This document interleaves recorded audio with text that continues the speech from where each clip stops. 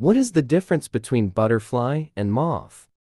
People tend to think of moth as dull-colored, night-flying insects with fat, furry bodies, and butterflies as brightly colored, day-flying insects. In fact, there are many brightly colored moths which fly by day. The six-spot burnet moth and the emperor moth are two examples. For scientists, the real difference lies in the shape of their antennae and the linkage between the forewings and hindwings. A butterfly's antennae are long and slender, and tipped with knobs, while the moth's antennae are thin and feathery. At rest, most butterflies fold their wings over their bodies, revealing their underside pattern, while moths hold their wings either spread out flat or at an angle to each other.